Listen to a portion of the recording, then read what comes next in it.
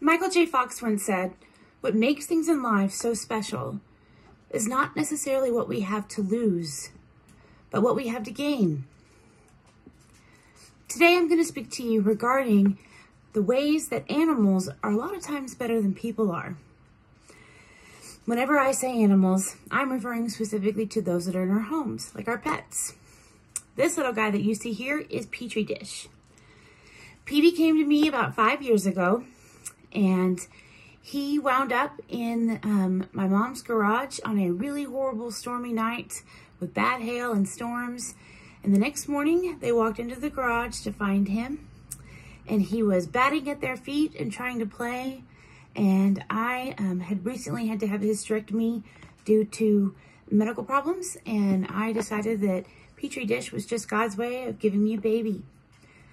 After some time with Petey, we've gotten very close. We've been on many adventures all over the place. If he looks a little bit unhappy, it's because he's not crazy about being on screen, but also he recently was attacked by another dog, and it was a whole ordeal.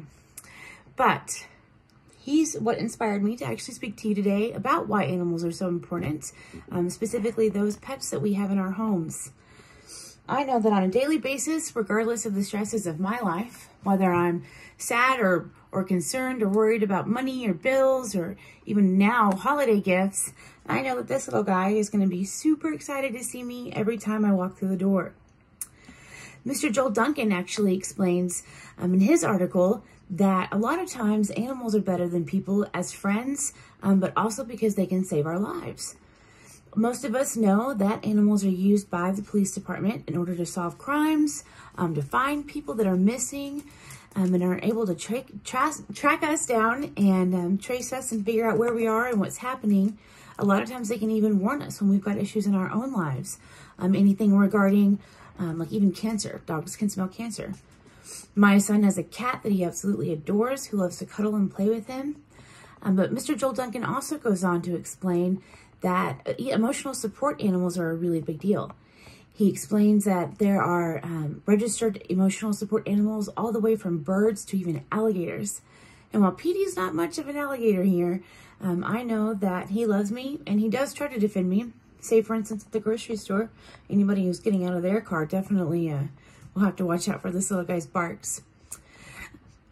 So with this, my informing you of my situation and my story with my animals, but also some of the information that Mr. Joel Duncan has written about, know that every day life can be very special, especially because of the animals that might be in our lives and in our homes.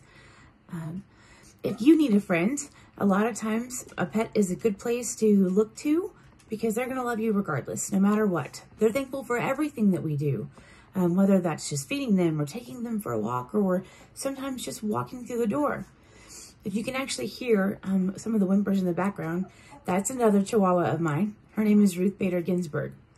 And speaking of emotional support animals, while I'm very much her emotional support human, and this little guy, they're also my emotional support animals. They haven't started going to work with me yet, but eventually they will.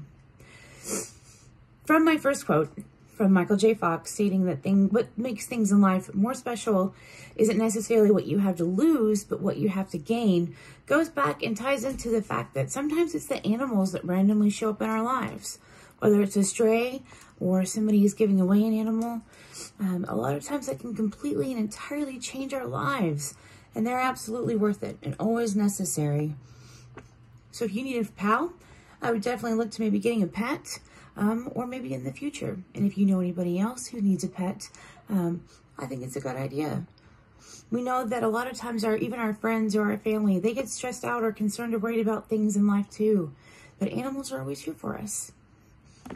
Thank you.